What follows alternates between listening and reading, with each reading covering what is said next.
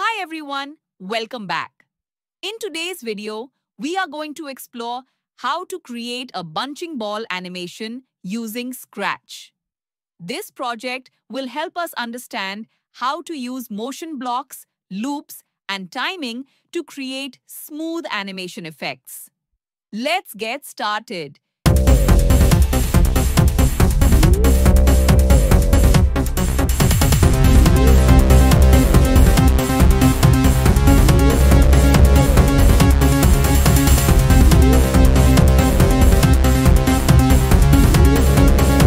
Let's start by opening a brand new Scratch project. From the sprite library, I'll select the ball sprite. Now, by default, the ball looks a little big, so I'll resize it and make it smaller. This will give us space on the stage to duplicate it later if we want multiple balls. Next, let's move to the Costumes tab. Here you'll notice that the ball sprite actually comes with many different colored versions inside it. If we want multicolored balls, we can leave them as they are. But in this example, let's say I want just one color. So, I'll delete the extra costumes and keep only one ball color. E. Now let's begin coding. From the Events category, drag the block when green flag clicked. This block will trigger our program to start when we press the green flag. Next, I'll go to the motion blocks and set the ball's starting position by giving X and Y values. This makes sure our ball always begins at the same spot. To make the ball move continuously, I'll add a forever loop from the control category. Why forever? Because I don't want the motion to stop after one step.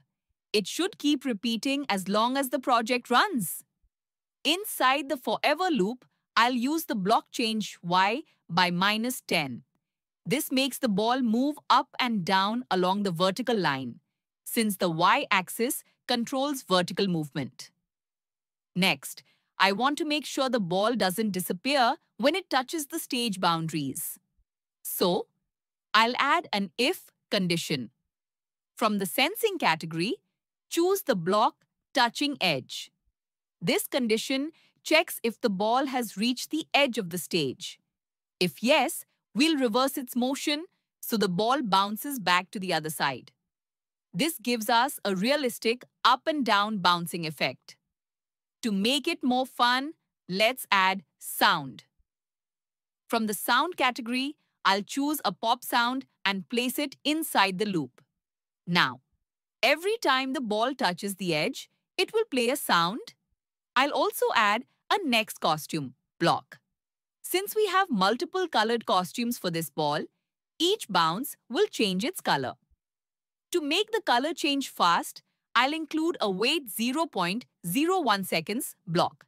This creates a quick flashing color effect. Now let's try another block. Glide. What's the difference between go to and glide? If I use go to, the ball instantly jumps to a position without showing movement.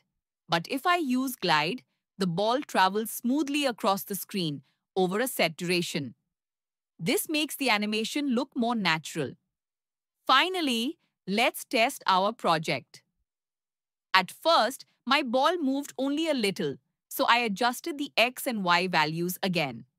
Now, when I run the program, the ball moves up and down on the Y-axis, bounces off the edges, changes colors quickly, and even plays sounds.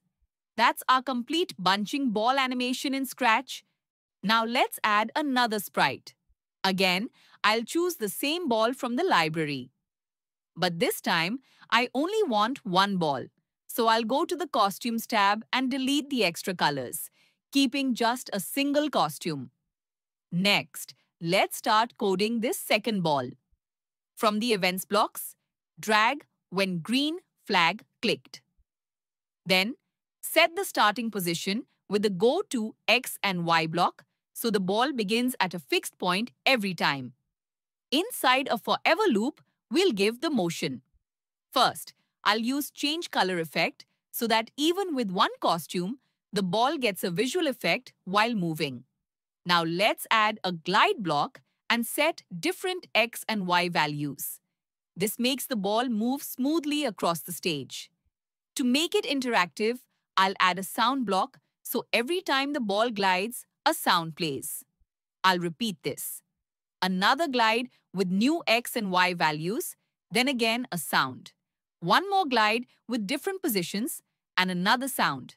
And again, glide, move and sound. By repeating this, the ball doesn't just move once, it travels around the stage, bouncing on the walls and creating effects. Finally, let's run the program. Now, both balls move across the screen, bouncing on the walls with sound and color effects. In this project, you've learned how to use the motion blocks to move sprites, the forever loop to repeat actions, and the difference between go to and glide.